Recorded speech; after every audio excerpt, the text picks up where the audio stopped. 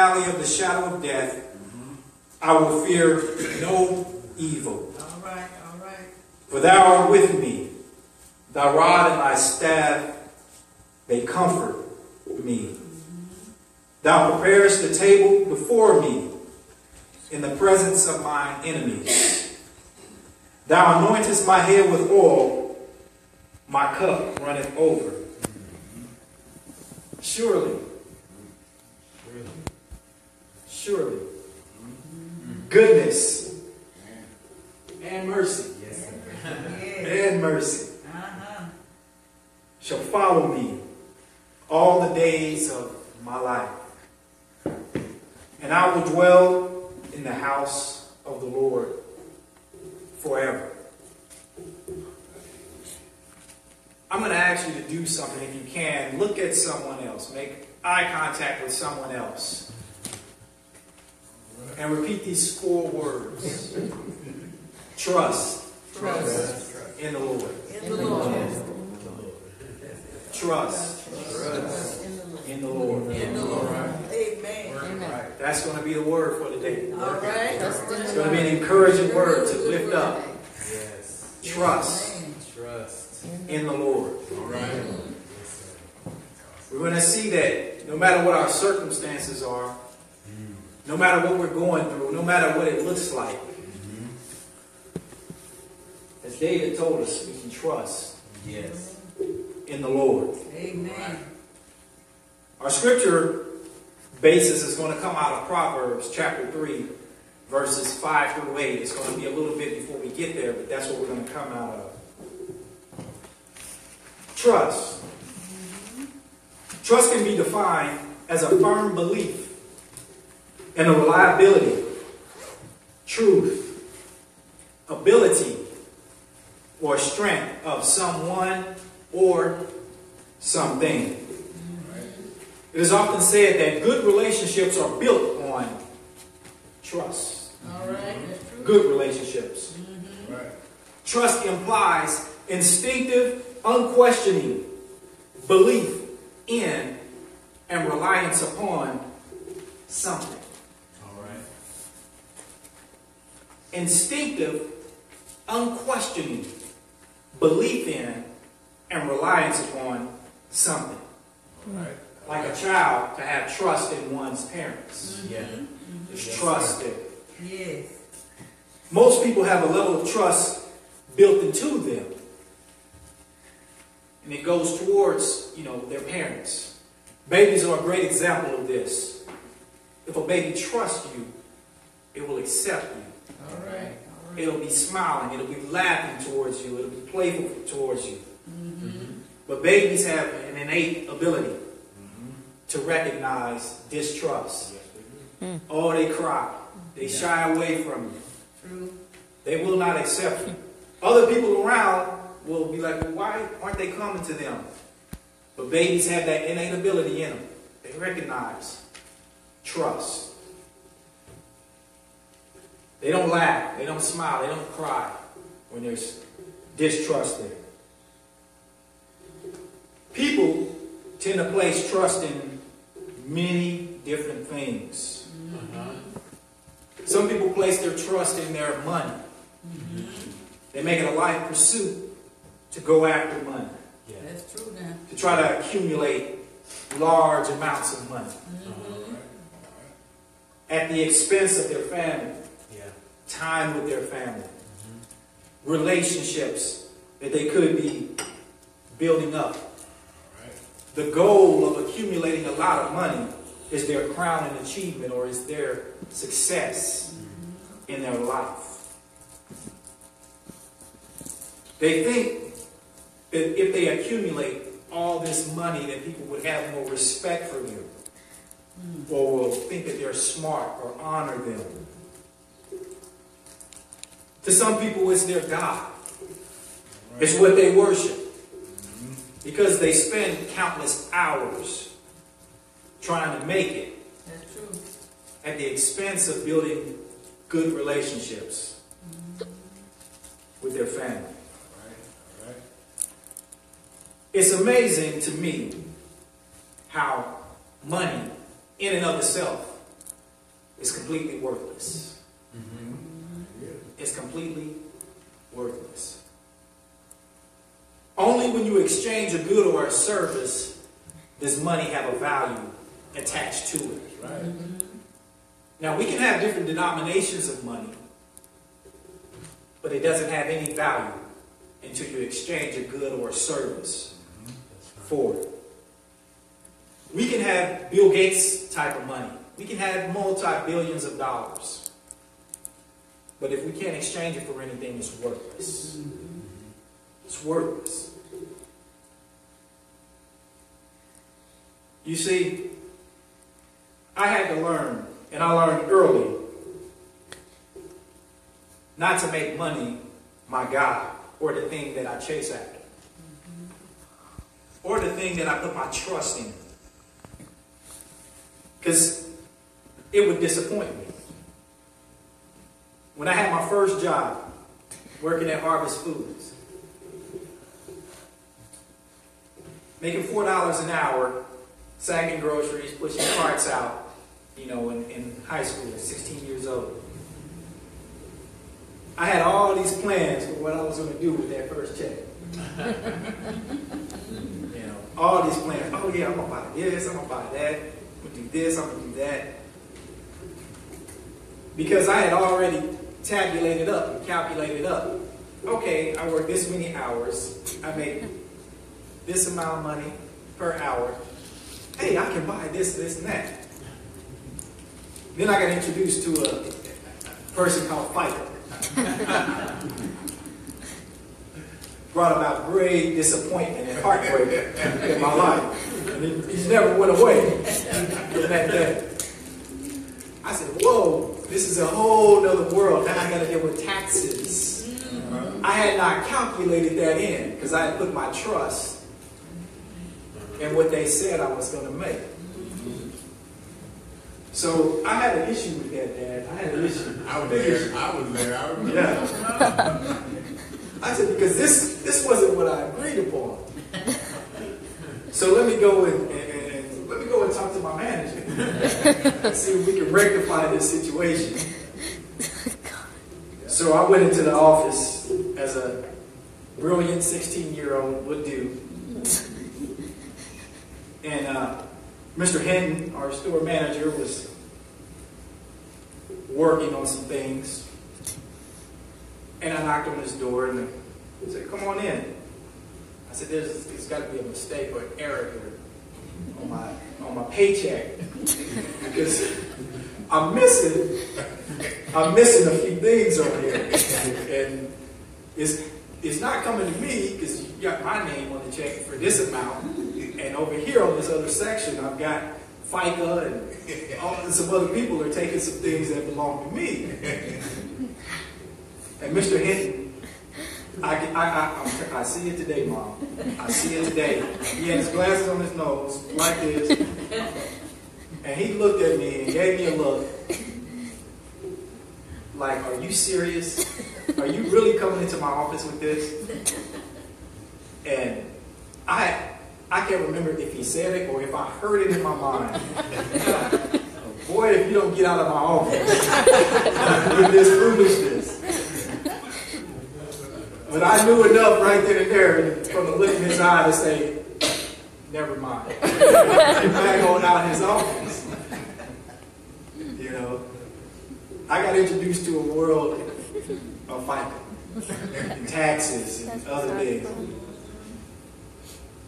I was like, okay, my trust in this money thing is destroyed right away because I got introduced to a whole new world. So I don't put my trust in money. All right. Some people place their trust in another person, like an idol.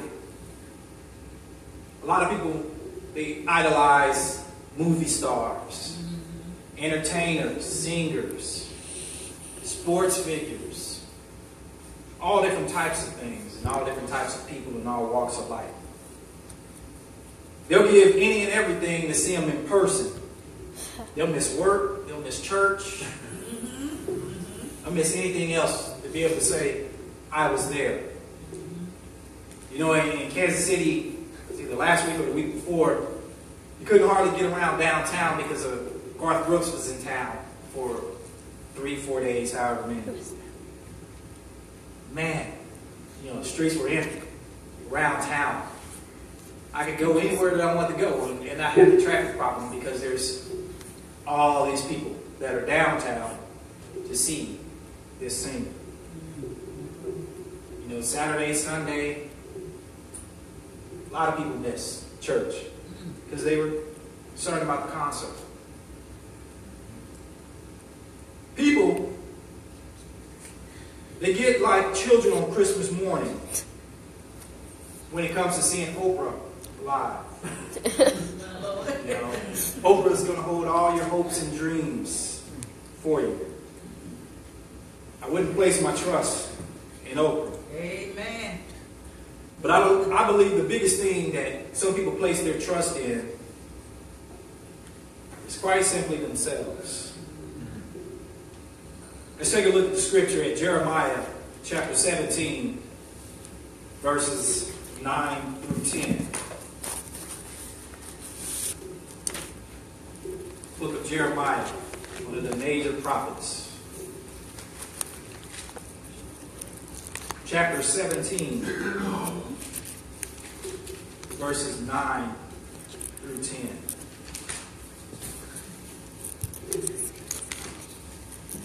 And the scripture reads, "The heart is deceitful above all things, and desperately wicked. All right. Who can know it?"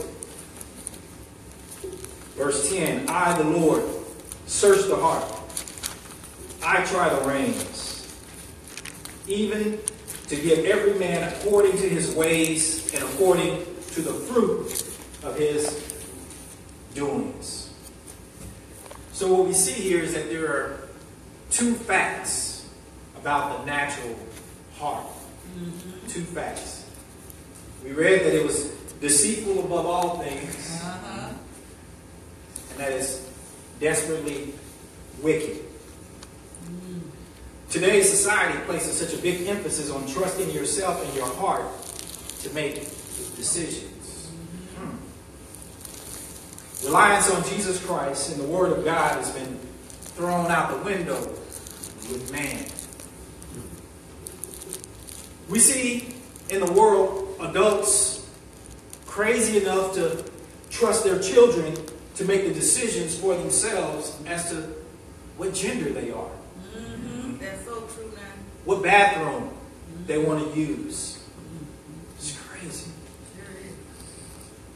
They allow them to decide if they are homosexual or not. And tell them lies of the devil that they were just born this way. Deception.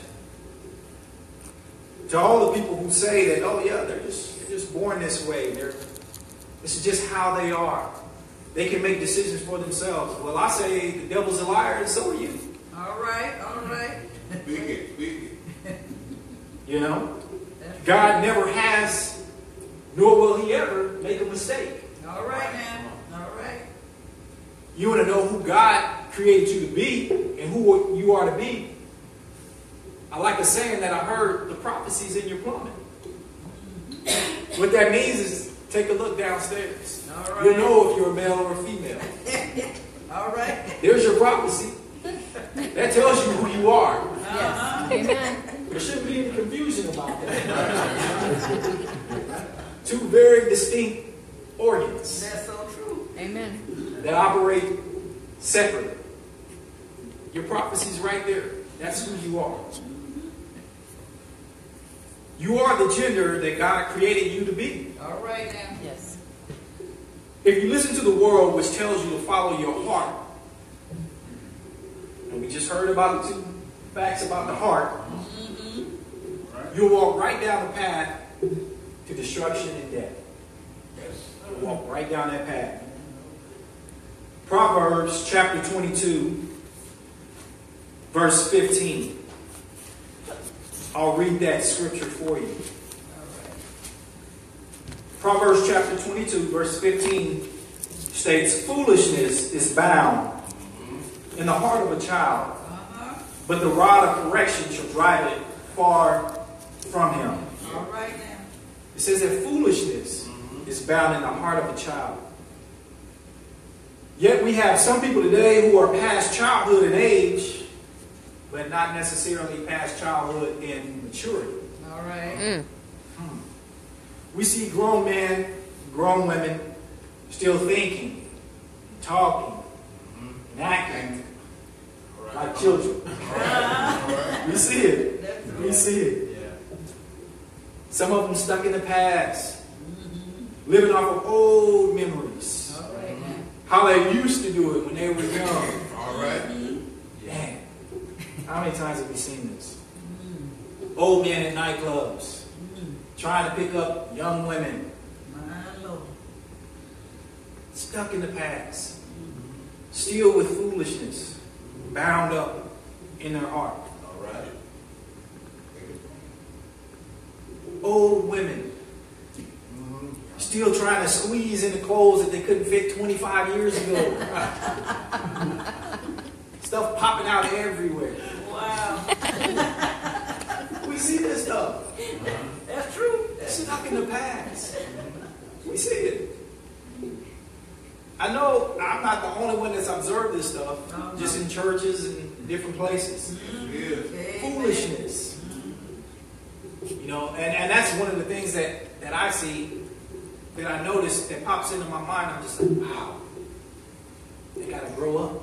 They have to grow up. Yes. The heart is deceitful and wicked.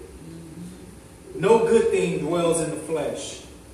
It'll lead you straight down that path of destruction into the doorstep of hell.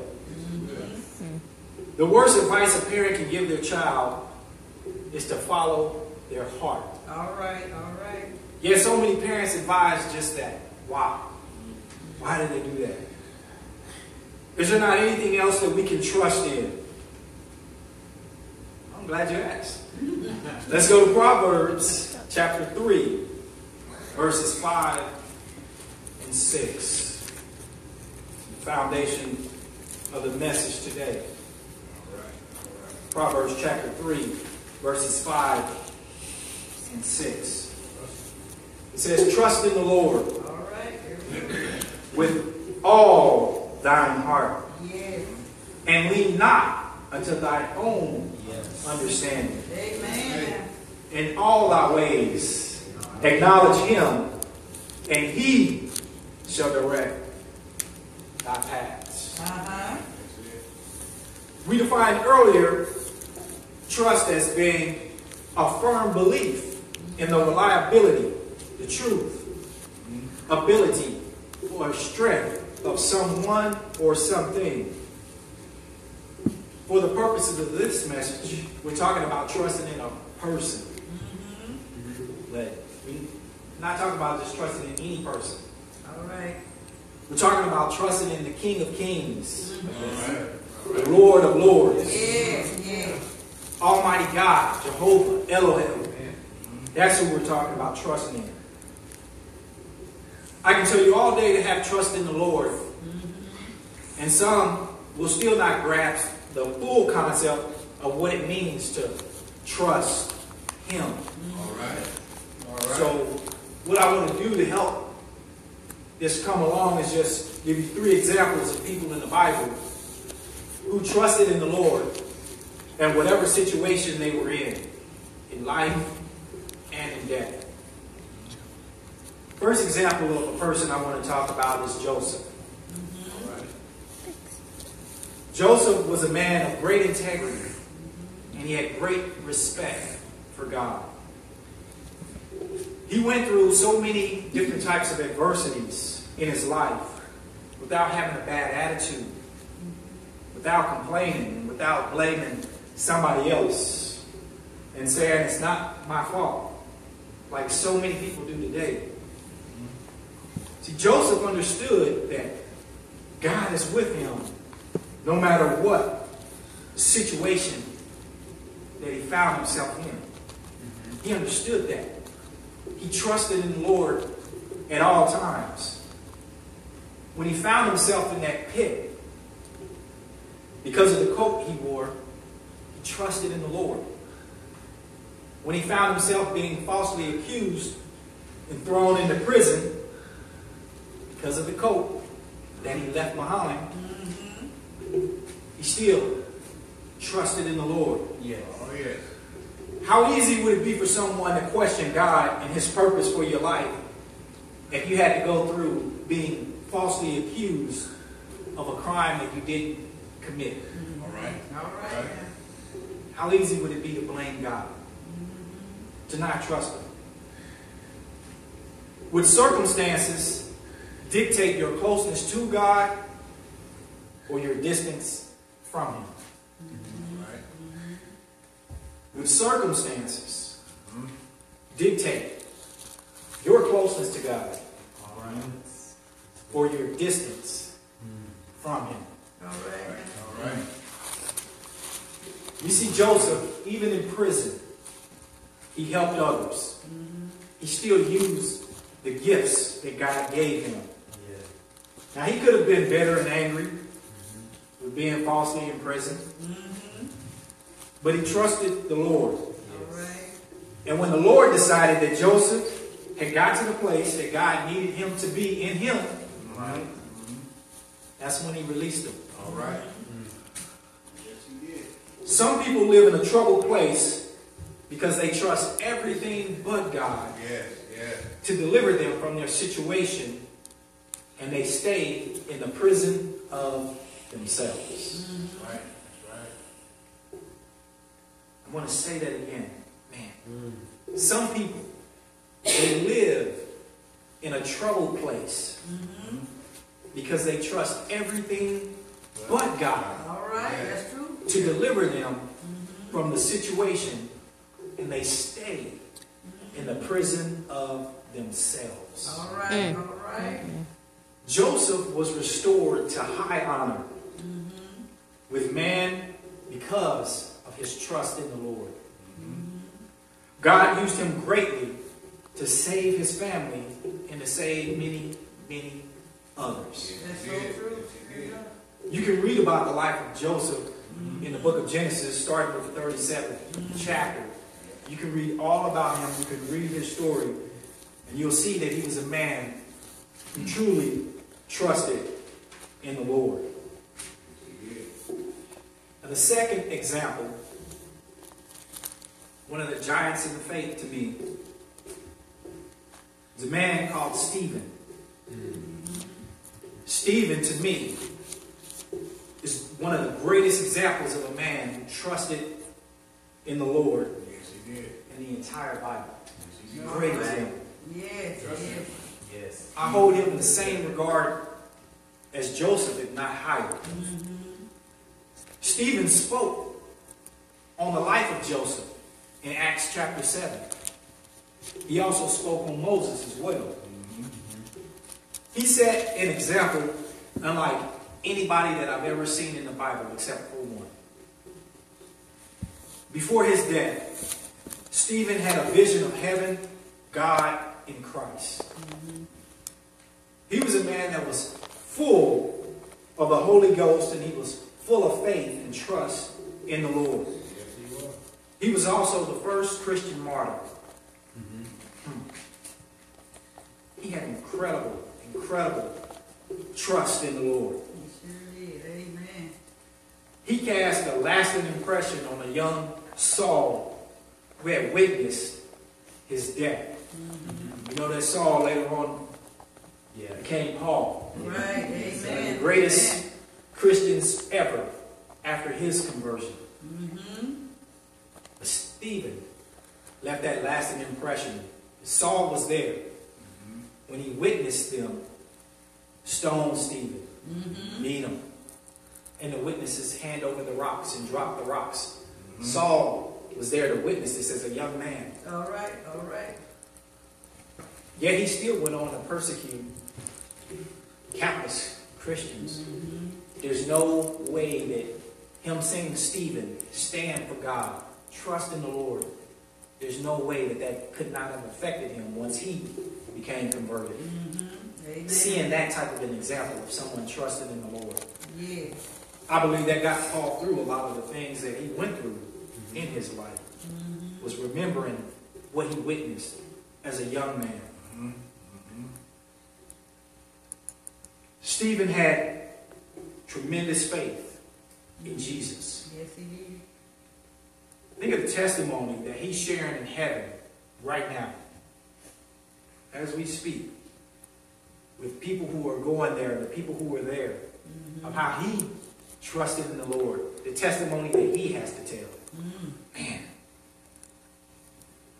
what an example Stephen set for us to follow. Oh, yes, he did. Yes, he did. But the greatest example of all still wasn't set by Stephen, but by the King of Kings and the Lord of Lords. All right now. Who came from heaven in the form of a man to redeem us. That is my third example. Yeah. All right. What better example is there than Jesus Christ? All right. Yes, sir. Man, a better example. He totally trusted in the Father. How many numerous occasions did he have to trust God to bring him out of? Right. Yeah. From the time of his birth, he had to trust God to deliver him from the hand of King Herod. Yes. Not only for safety, but also for provision. All right. All right. As a baby. Wow. God brought him gold and other gifts as a child. Man. The money paid for his ticket out of town, and he paid for a whole lot more. You know, it wasn't like Jesus was poor by any means. He had great substance. He had to trust and believe God during the many years of his teaching and his grooming for the ministry. You see, you don't just get saved today and start preaching in the pulpit tomorrow. All right. All right. Man, that's right. We've seen that numerous times, particularly in the world. Some big entertainer gets saved, or some big singer gets saved, and a month later they're up preaching. There's no substance there. They don't have anything to go through that have built them up to show that they have withstood the test of time, or that they have a solid or concrete relationship with the Lord. Those churches have to be careful about parading those people right up front. That's right. Some of them are just using them because of the name of the person. Yeah. You need to have substance. You need to have a trust in the Lord. Amen. That's right. You got to go through some things. Yes, sir. Oh, yes. Even Jesus, man. How did Jesus learn obedience? Through the things that he suffered. Right? You got to go through some things. You can't just, hey, I give my life to the Lord today. I'm preaching in the pulpit tomorrow, leading the flock. You got to go through some things. God has to take you on that process. Yes, he does. You got to learn a few things first. You need to be seasoned and have discernment operating in your life so you don't fall victim. Right. Fall victim to what? To all the devil's traps That's right. that he set for you. But just because you start preaching, that doesn't mean that you stop doing the things that got you there. All right. All right. With promotion in the natural and in the spiritual, more is required of you to maintain that level and to go higher. So true. So true. Just like a job. You get promoted, they're going to give you more in the natural, more money. They're going to give you more responsibility as well. They expect you to maintain that level that you were at previously and then take it higher. They expect more from you. God does the same thing as we get promoted in Him. All right. All right now. It's not, okay, now I'm ordained. All the time I used to spend in prayer, I don't have to pray anymore. No. The love that I used to show people, I don't need to love them anymore. I can treat them like Jonah. No, we don't do that. We got to grow in grace. Yeah. Grow in love even more. More is required. And it's not burdensome. It's not a burden. We got to trust trust in the Lord more. Yeah. Because the enemy is bringing more attacks Sure. against you, heavier attacks against you. So you got to stay strong. You got to trust in God even the more. Amen. Amen. Good. But you have something called life experience that's going to help you on the journey now. You should trust in the Lord now more than you did 5 years ago.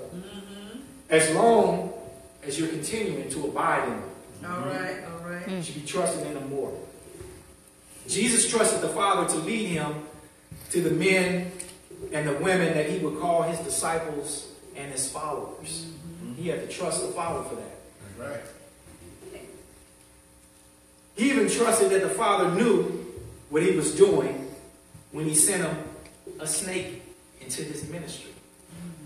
He had to trust God even on that. Yeah. You see, sometimes God will allow the snakes into your life to develop in you a deeper trusting in Him or a closer fellowship. Sometimes you have to get bit by those closest to you. Sometimes it's a Judas kiss. You have to go through some things and develop even a deeper trust. See, sometimes we can get so comfortable all around the sheep that we forget what a wolf looks like. All right, all right. Forget what it smells like. Yeah. Forget what it sounds like. Because we're so comfortable. See, complacency is the enemy of faith and trust in the Lord. So we can't stop. We have to go further in God. Amen. More than we do. Jesus put no trust in the flesh, and He snuck away daily to spend time with the Father. He needed to hear that reassuring voice from His dad. Yeah. He had trust in Him. Yeah. When the religious leaders are saying one thing, then the disciples are saying another, then the crowd another, Jesus knew how to get away. And in whom His trust lied in. He never forgot that. He trusted in God. He could be betrayed by His closest friends. Didn't matter. He trusted in God. He could be bruised and broken and falsely accused. He trusted in God. Oh, yes, he did. Right. He could be beaten and bloody for mankind, hung on a splintered old cross. It did not matter. He still trusted in God. Oh, yes. Jesus trusted in God the Father so much that when God came to Him with the request that He redeem mankind, a creation that He hadn't even made yet.